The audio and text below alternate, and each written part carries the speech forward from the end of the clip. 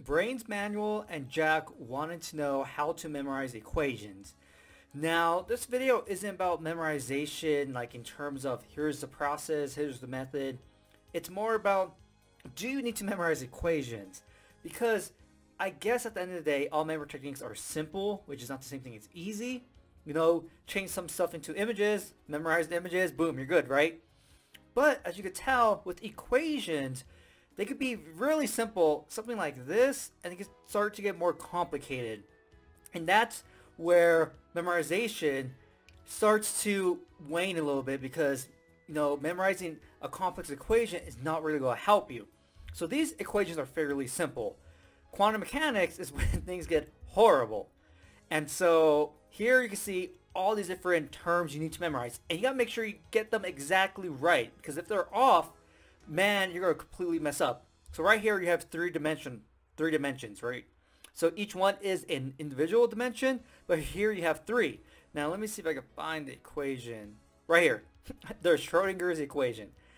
Look at this big equation.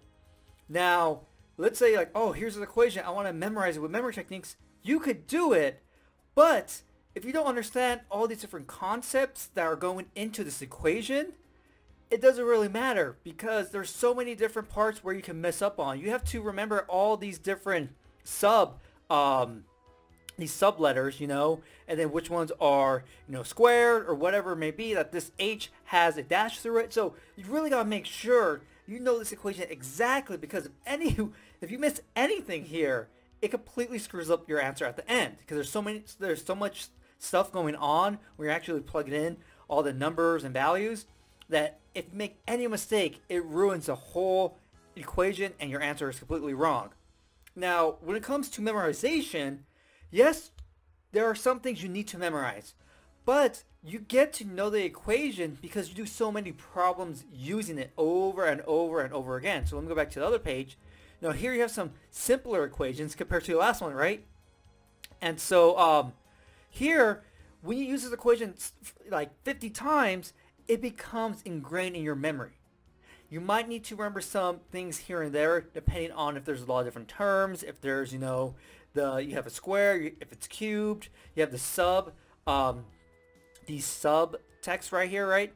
And so, yes, you might need to use some memory techniques to remember specific parts of it, but starting from scratch and just, hey, let me use a memory technique to memorize all this, it's easy to mix things up, and you're not really, you know, doing what you're supposed to be doing with the equation, and that is understanding it and not just memorizing it. Because you can have a question and you're like, oh, you know, use the Schrodinger's equation. Great, you can recall it perfectly, but if you can't figure out what goes where and like how you can actually simplify this, then you're pretty much screwed on solving the problem. And so that's why you really do need to practice with the equation that you're using or that you want to remember, you know, a lot of times, because over time it just kind of becomes ingrained in your memory because you use it all the time. Like, oh yeah, you know, you recognize the patterns to like the problem, if it's a word problem or whatever it may be. You're like, oh, for this, for sure, I need this equation. And then you're able to, you know, think of it like, oh yeah, you know, I did it so many times. I remember learning, I'm not sure it's here, but the quadratic equation. And I didn't use memory techniques back in the day when I was in like, you know, 9th, 10th, whenever I used it. And so the way I remembered it is that I drilled it so many times because you had these equations that you practiced over and over, these problems that you keep practicing and practicing and practicing, and eventually it became ingrained, you know. And it was really really easy to tell the people that didn't do their homework, they struggled recalling the equation because they didn't practice it enough to ingrain it and not use any memory techniques.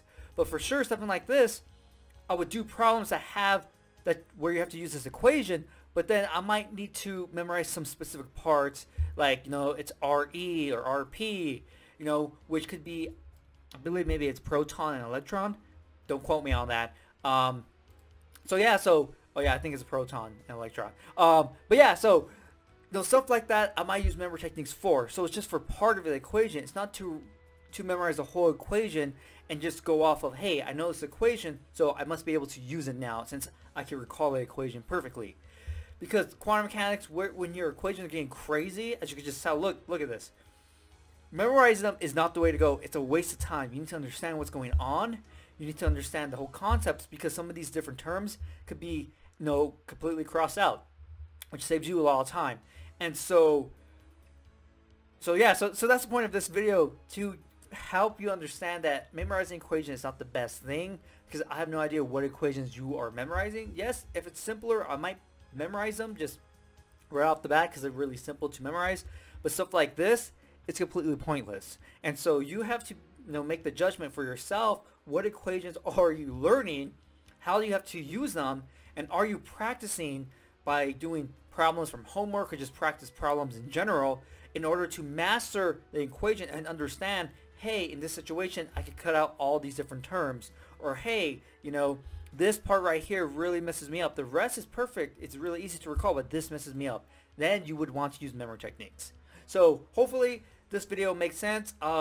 Let me know, I guess, if you do want a video of how to memorize equations, because the method is simple, but it's kind of complicated and hard. Like something like this would take a while to explain how I would do it, the different parts of it, all the prep work ahead of time, how I'm storing it, what other equations I would need to remember, because there's a lot that goes into memorizing an equation of this that has this much complexity to it. Okay, so yeah, so just let me know, but hopefully you enjoy this video, and I'll see you next time.